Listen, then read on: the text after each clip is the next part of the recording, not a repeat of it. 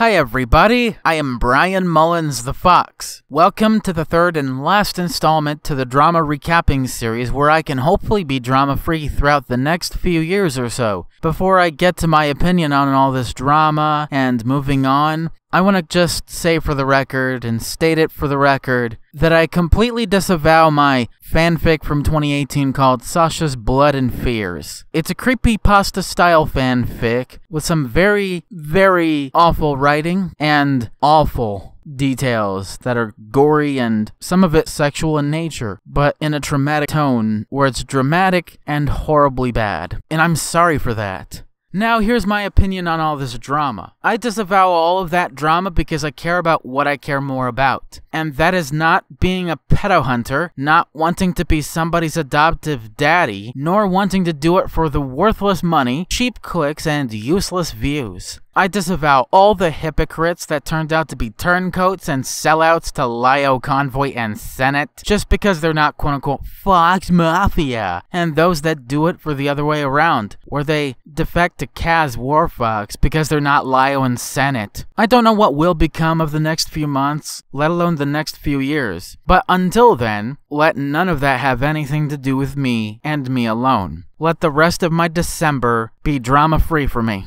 Thank you for watching this entire series. I have been your host, Brian Mullins the Fox, signing out. See you in the next video where I address some drama that's actually new, possibly in maybe February or March. Bye.